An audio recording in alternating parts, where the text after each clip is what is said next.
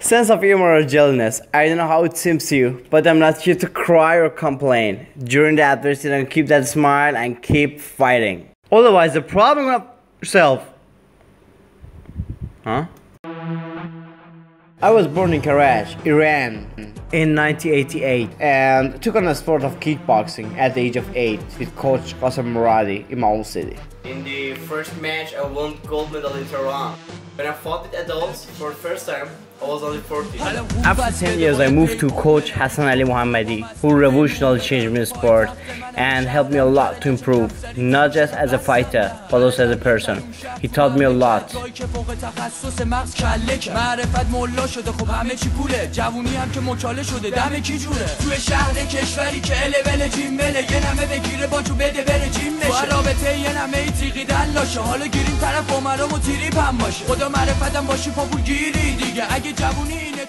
And maybe one of the very best fighters out there, but I just never could be the number one because of life circumstances and the whole system over there.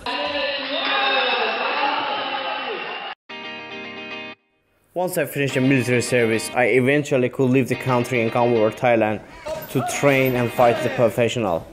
But an injury in my leg changed my whole plan.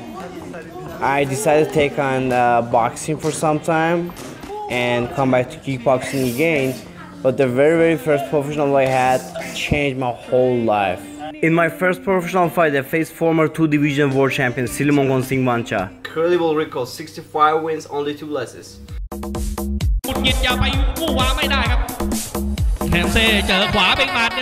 That was a whole different thing, a very big stage for me.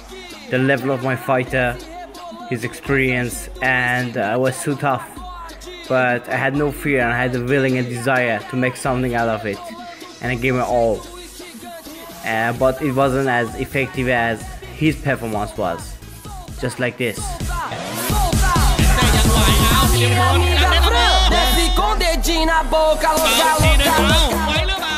Afterward, he kept punishing me and hammering me with those left uppercuts in the liver and giving devastating body shots to finish me up, but I just don't know how to quit. Round 7 was the hell of the round for me because it was totally one-sided. He was hammering me with all of those heavy shots and I was about to be knocked out. But I gave me all, I fought my whole heart and I survived the whole round.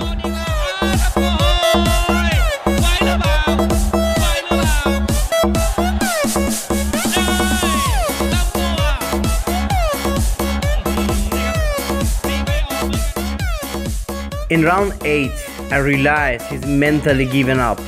He knows he can't finish me up. That was the best moment of my life. I just realized that I can do something. So the whole landscape changed. I started moving forward and putting pressure, and I was an aggressive fighter. The whole body language, the whole landscape changed.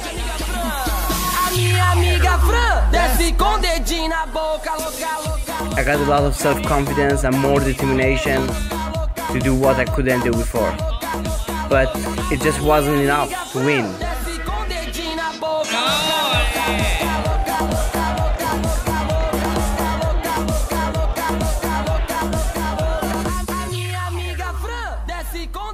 When round 12 ended, I was like, damn!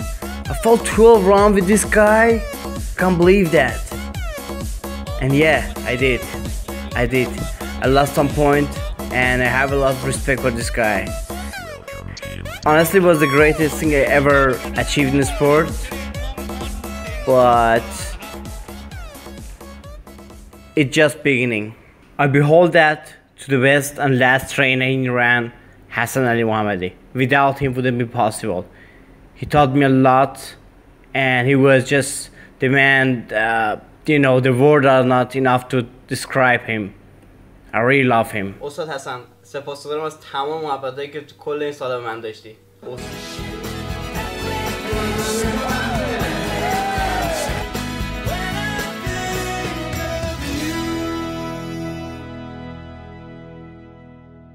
During the fight with Silimongkol, my intercostal muscle was extremely hurt and recovery took a crazy time. Finally, after 9 months, I returned to the ring and scored a unanimous decision victory over another former world champion.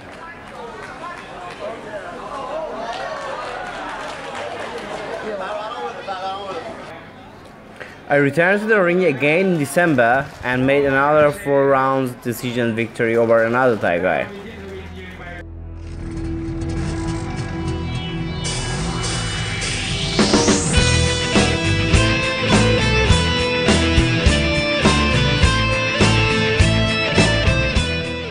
Thailand is a land of Muay Thai. If you're a foreigner and you're trying to do Western boxing here, you're absolutely in the wrong place. You're going to be used for the fighter's record and nobody takes care of you. And I had to train by myself, be my own trainer. I was a fighter and trainer at the same time. My knowledge of fitness and nutrition is pretty poor, but I had to do what I could to do to keep myself in a better shape and condition to fight.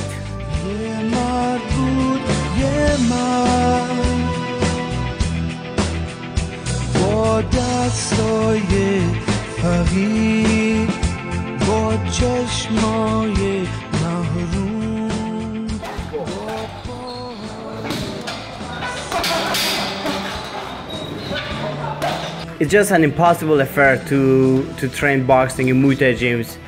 You have to teach them, but fortunately I was surrounded by very good MMA and Muay Thai fighters, and at least we could have a lot of good sparring sessions together, which helped me a lot to keep myself in shape and, you know, work on my reactions.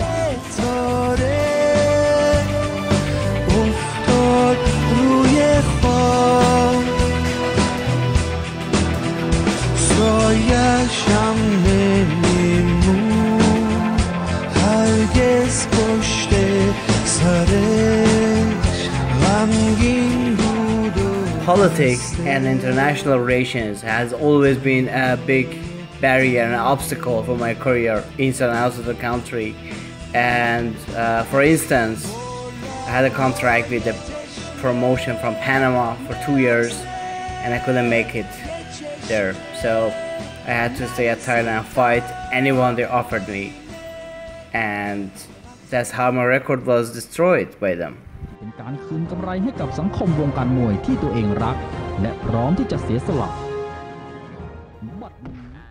As everything was dictated, I had to face fighters with a lot much more experience than myself and going up and down in weights. And whenever I fight went to distance, I was robbed. Winning over Thai in their home on point is impossible. There is no easy way out. It's quite tough and there is a lot of up and down. But if you get down, you have to get up and go on stronger and more motivated than before.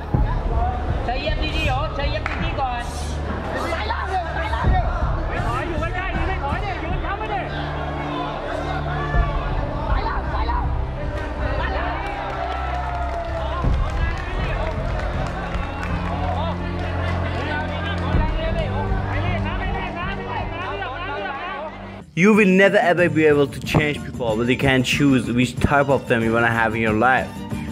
I'm really glad and lucky to have these people around myself, and I can share my best and worst times with them, who are more depressed with my sadness and more happy with my success, especially Bezat.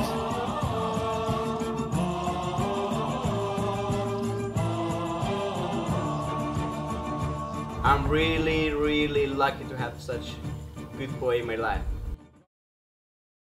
The World of Karate was the very first magazine I ever worked with as a journalist. I'm like Wikipedia about K1. I remember I saved all the stories in my mind. And in 2012, I got a chance to be on TV for the first time. On Physics TV with my lovely friend Mosaib Sarwandi. بریم به سراغ خبرنگار و گزارشگرمون در کشور تایلند محمدرضا حمزه الان روی خط تلفنی ما هستن تا ببینیم چه اخباری رو برای ما دارن در رابطه با رقابت‌های MMA. سلام بر تو حمزه جان. درود بر شما رشتان، همچنین بینندگان پارسی زبان برنامه‌مون در سراسر دنیا. In Thailand, it's impossible to find an experienced and qualified boxing trainer, but there are real men from combat sport and so many good fitness coaches.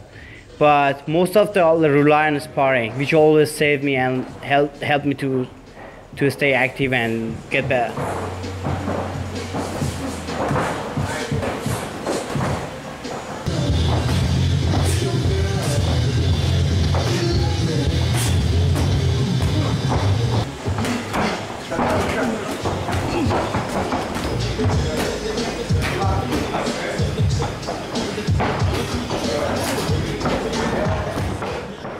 But it's not much fun to spar with the bigger guys.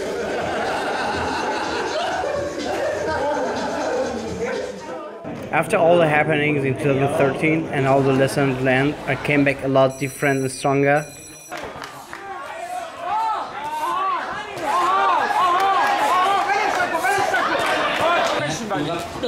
And made some of them quit, which made it more difficult for me to get another fight.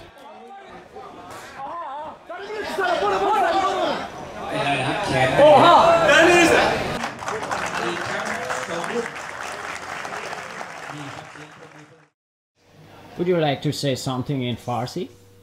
Sorry? Farsi? That's wrong. I'm Persian. Parsi. Oh, okay. Sure.